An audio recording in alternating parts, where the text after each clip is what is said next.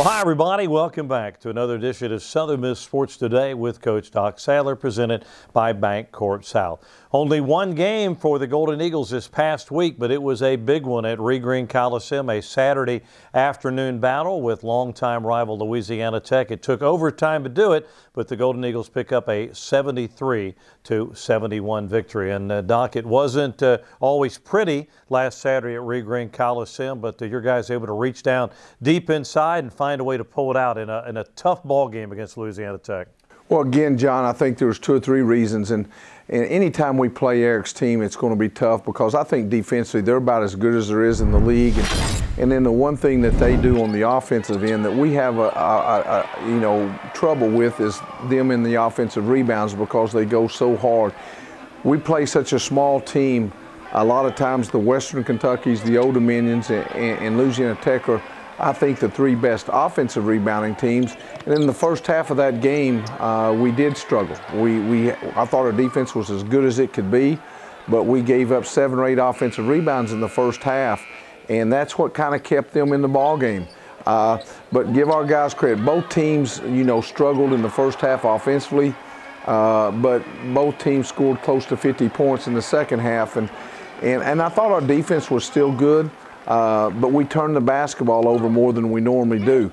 And then we had some guys step up and make some shots. They had some guys step up and make some shots, and it was just a good ball game. Got up 6 or 7, they got up. But we didn't finish the game as well as we would have needed to. If we'd have made some free throws and just hung on to the basketball a little bit, then, we may have been able to have won that game in regulation. But give them credit. They made some plays and took it into overtime, and then we, found a way to win it in overtime. You got control of the game there late in the ball game and were able to win it in overtime. But in that second half, what did you like you guys were doing that allowed you to get that lead and kind of keep that little bit of a cushion between you and Louisiana Tech? Well, more than anything, John, I think when we moved the basketball and we got it going side to side, and, our offense was pretty good. But again, I think I'm playing some guys way too many minutes. We start standing around and we get tired and the ball quits moving. And then we end up taking some tough shots when we don't need to take some tough shots.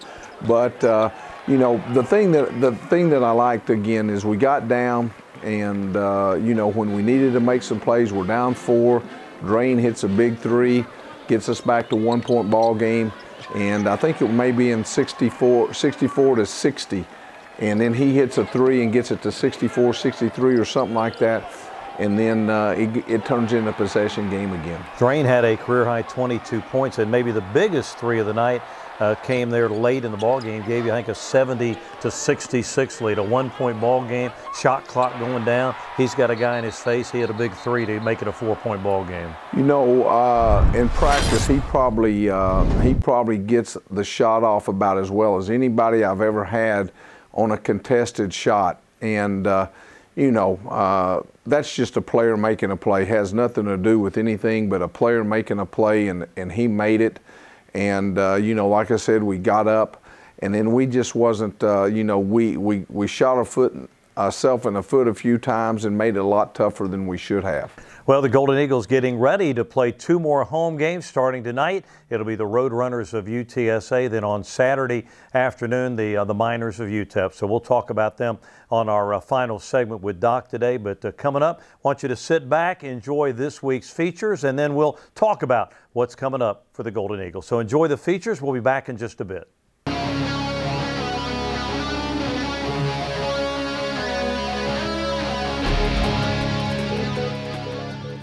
What influenced me to be a Golden Eagle mainly was Spoon and what he talked about in the future of building up and actually helping the seniors come up this senior year and helping them strive to be the best they can be this senior year. I definitely knew about the history of Coach Spoon, but most of what he influenced me to, what influenced my decision to come down here was basically the future. He told me that we are able to build, like with me, Crunchy, Tyler, and Shaq. He said we can have a big, bright future for it. And we actually come in, we all try to work together, like during the weight room, we all try to lift together and build chemistry. So I think it's going to be, the future is going to be very scary for Southern Miss. Well, other sports I played, I never actually played football, but I did play a little baseball. And I was pretty good at it, but I don't know, like I always just had a love for basketball and it just drifted off. So I always just my 8th grade year, I locked in on basketball. I was a decent basketball player, more of just handling the ball and stuff, but I think my 9th grade year is when I took the extra step to put in extra work and put in more work than everybody else. Some guys I looked up to is my dad, my high school coach, Michael Howell, and James Harden. I like to model my game after James Harden, and my dad always, him and my coach, they always gave me mental aspects of the game to put into my game on the court, so yeah, definitely. As a freshman, I feel like I need to improve in every area. You know, it's always an opportunity to learn more, and Doc Sadler, he always comes with a different piece of advice to give me every day, so I feel like I need to improve in every area. Well, majoring, I would probably like to, I'm thinking about being a business major, and I want to go into the field of entrepreneurship. I maybe want to work on my own fashion line or something like that. It's been a lot. Play for the fans, the community, and play for Doc Sadler, and least of all and most of all is play for my brothers. You know, one another, we all play for one another, and I know the seniors have been through a lot since they've been here. So just playing alongside them and trying to help in any way I can, it's been a pleasure.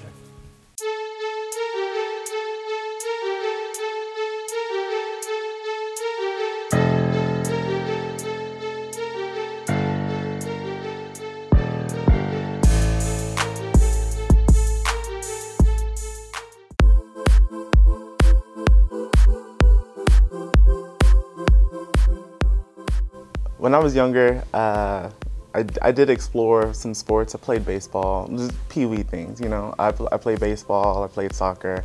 I never was into football, that was my brother's sport. But track and field was sort of like a staple in the family because it's like all you need is yourself and a pair of running shoes. You don't have to buy out equipment or a ball or stuff like that. So it was easy. And when we were moving, I mean, you find a field and train in it, you know. So it was always something that sort of pulled me towards track and field, and it was just my sport, and I kind of took to it. At a younger age, I explored a lot. I did distance, I did sprints, and I always jumped. And I don't know, I just had a natural ability to spring and just jump far. So that later in life became my specialty, and I just specialized in long jump and triple jump.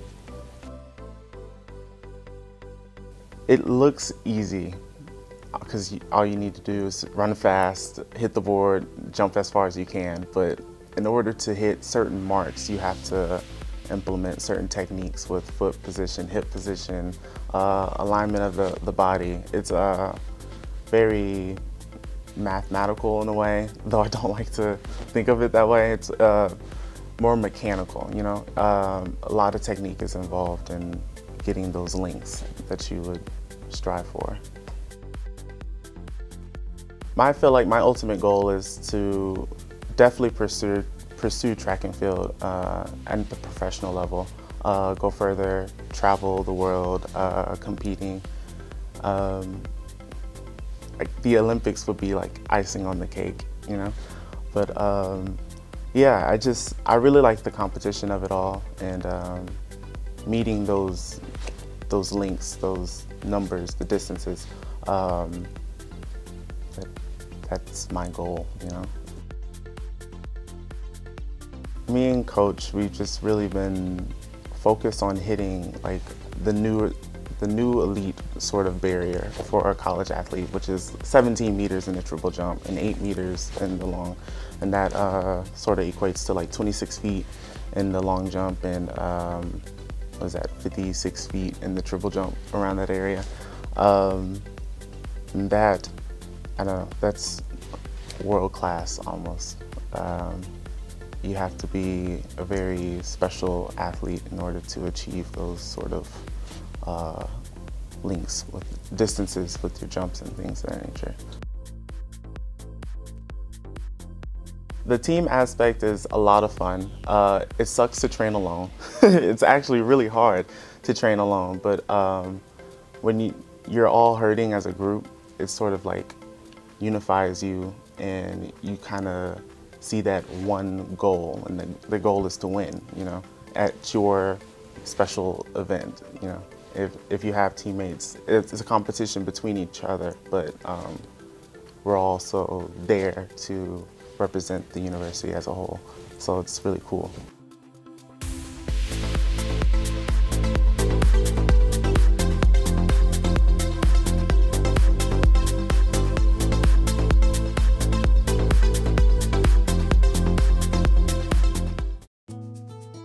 Been thinking about it since I was a kid. Mom would be so proud. If I could do it for a living. Using my mom's recipes to open up a cupcake shop. For my daughter to go to vet school. Singing karaoke in all 50 states. Captaining my own shrimp boat. Tell us what you dream about. With the right loan or savings plan, we can make it a reality, no matter how crazy. That's right. Thank you. Thank you very much. Keeping you within reach of what matters most. We're Bancorp South, and we're right where you are. You got me falling hard, sweet baby, you got me falling hard for you. And still, I felt this way before, you know it's true. And still, you got me more and more. Oh, you got me falling hard.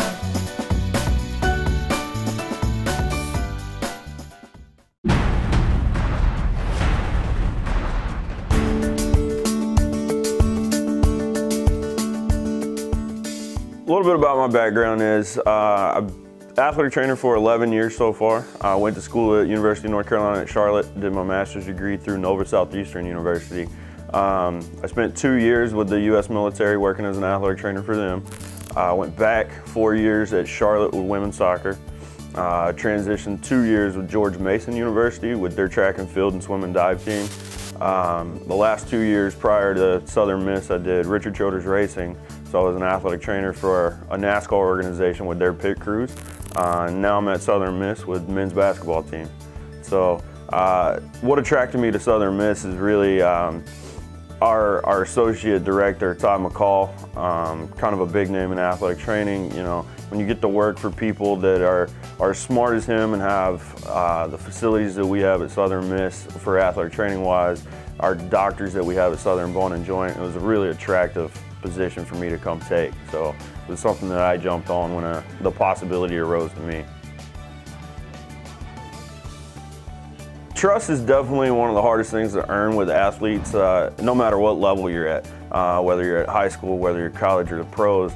And I think the biggest thing for us as athletic trainers, any medical professional, even the doctors that they hardly see, is just getting that rapport with an athlete. And every athlete's different, you know. None of our seniors are going to be the same as our freshmen. Our freshmen are going to come in and they're going to be really quiet, where your seniors are just outspoken at this point. So it's a little easier to earn trust from a senior. It's really just getting on a personal level with them. You know, you've got to be on a professional relationship, but you also have to build a personal relationship with the athlete. If you can get around, you can joke around with them, and you know, you can just talk on a personal level with them. They feel a little more comfortable with you professionally. But I think the big thing is when we get in the athletic training room and it's in a professional setting is when you portray confidence to them, they have confidence in you. No medical professional is going to get the answer right every time. You know, it could be one of those things that we just got to wait and see what comes up. But I think as long as you're confident in your abilities and you're confident in your rehab plan and your treatment plan, they gain confidence in you, and they understand that it takes the time. I think what I like most about being an athletic trainer at a college is just the kids. You know, the athletes that come in, you see them when they're freshmen. They're right out of school, they're about as raw as they can be, but you see them in some of their formative years, and you watch them mature over those 4 years that they're here, and just to see them, the way they grow up, and once they finally get out of college and they move on, I think that's one of the biggest satisfying things about being in a college. You know, working in a professional setting, those guys are there, it's a job. they're just there to work, honestly. And these kids come in and they're looking for somebody to be a mentor. They're looking for somebody to help. And we kind of get them at their lowest of their low. If you got a kid that breaks a leg or tears an ACL, it really doesn't get any lower for them because they can't play sports. And that's what they came to college to do. So when you get somebody and you rehab them for that 6 months, and they go from as low as you can get to now as high as you can get because they hit a game-winning goal or a game-winning basket, you know, get the strikeout to end the 9th inning. I think as an athletic trainer, that is the most rewarding aspect of it, is just to see these kids come and succeed.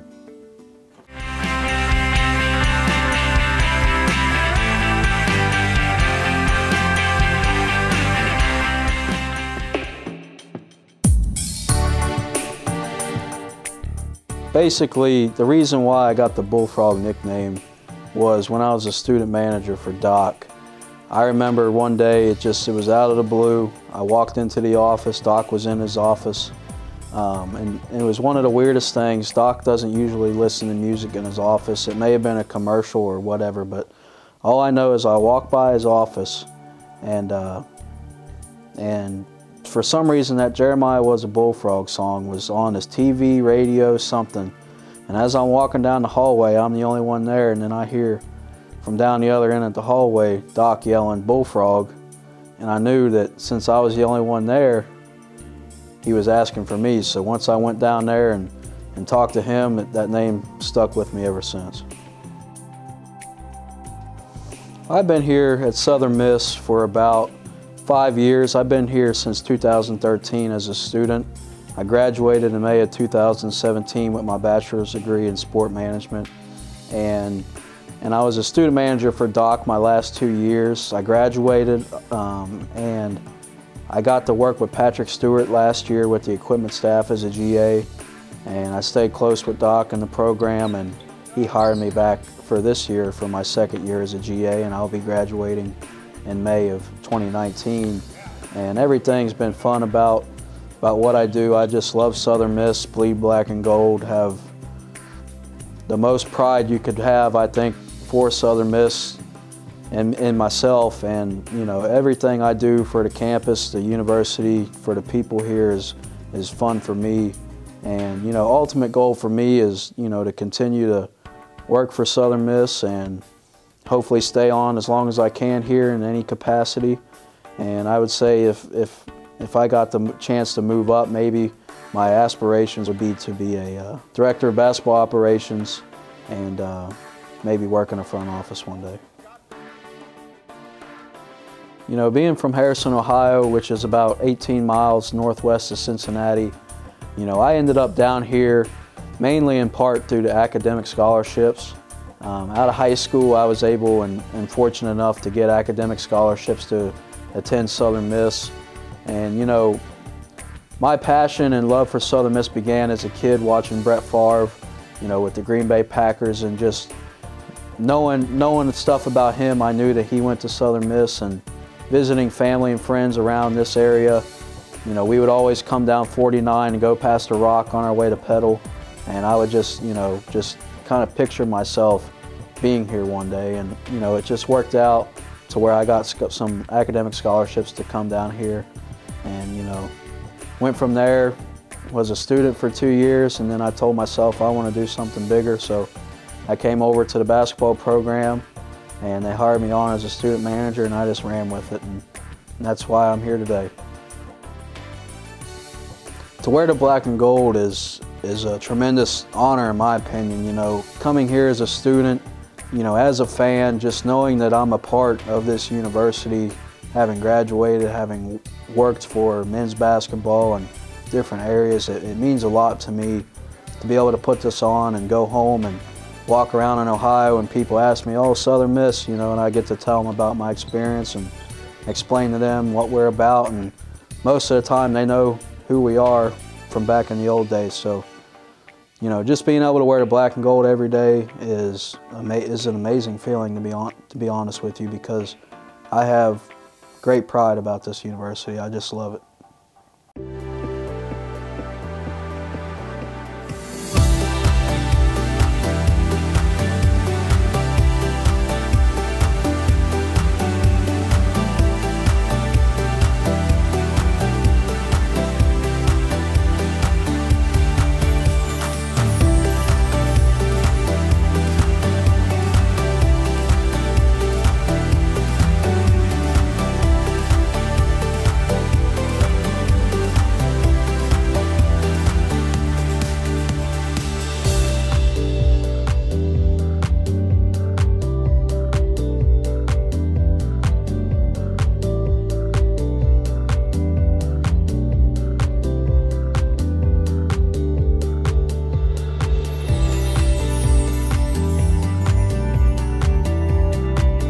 And we're back, Southern Miss Sports Today with Coach Doc Sadler, presented by Bank Corp South. Hope you enjoyed our features. You got to see a couple of guys that are a big part of this Golden Eagle basketball team, trainer Chris Clapton, and also a freshman guard, Gabe Watson, out of St. Joe's High School up in Jackson. Doc, talk about those guys. First, Chris, his first year as the trainer with the Golden Eagles, and that's a tough job for anybody. Chris does a good job with it. Well, he does. You know, I've been very blessed in my whole career to have good trainers. And, you know, we lost UG last year, so you've got to hire someone else. And you got to give Todd McCall you know, a lot of credit for finding somebody.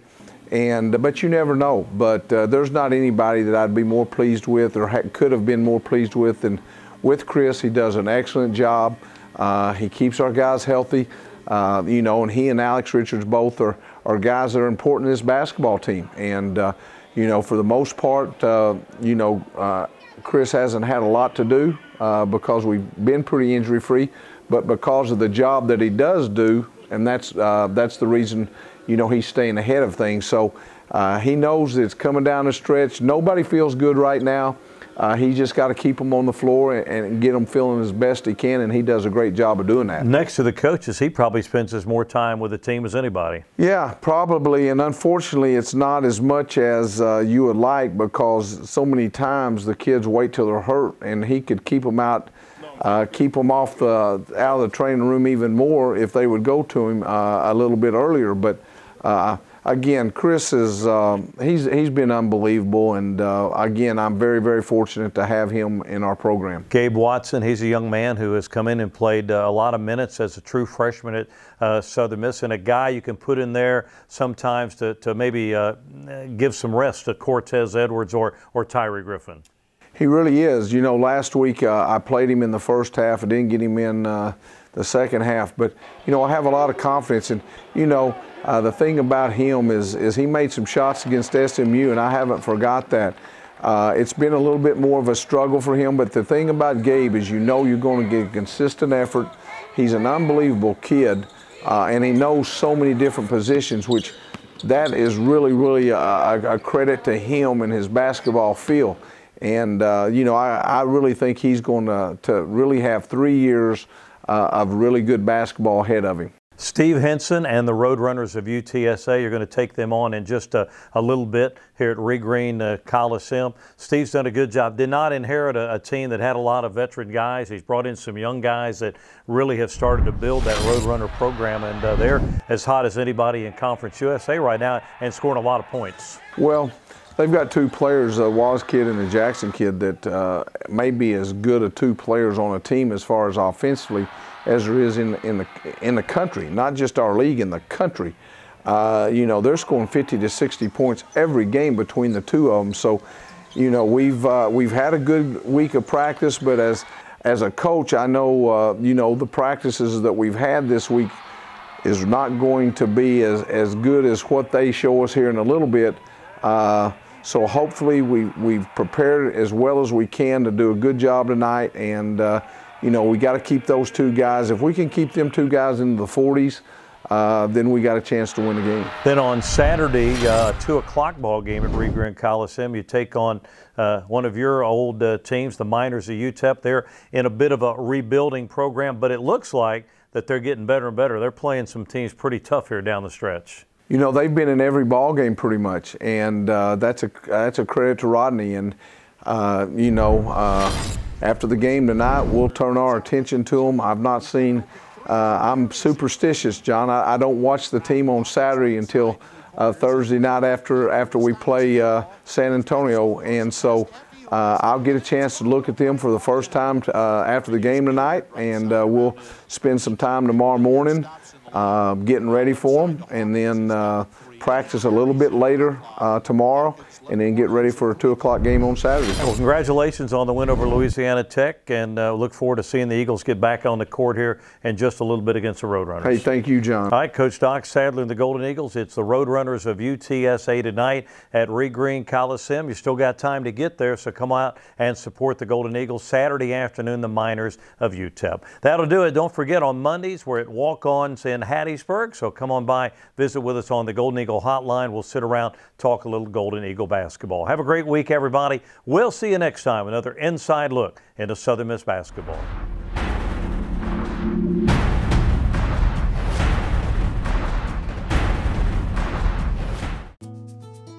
Been thinking about it since I was a kid. Mom would be so proud. If I could do it for a living, Using my mom's recipes to open up a cupcake shop. For my daughter to go to vet school. singing karaoke in all 50 states.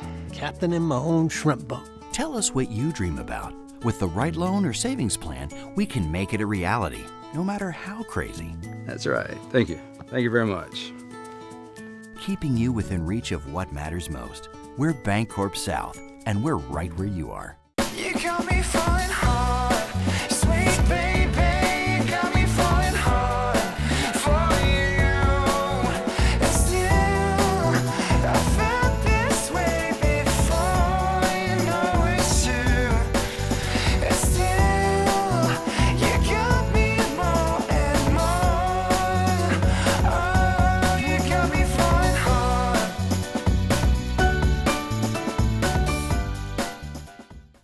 Hey Southern Miss fans, it's Toby Barker, Mayor of Hattiesburg. Mickey Spagnola once wrote, "If you're going to war and you get to choose first, choose Southern Mississippi. Always choose Southern Mississippi. Don't fight Southern Mississippi, because no matter how hard you fight, those folks will fight harder."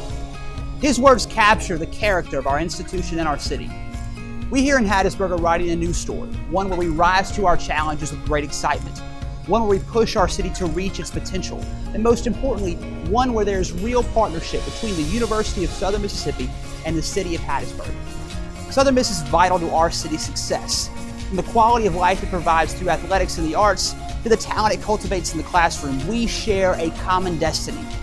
Hattiesburg is proud to be Mississippi's college city, and we hope as we go forward you'll join us in supporting our Golden Eagles this season as they go to the top.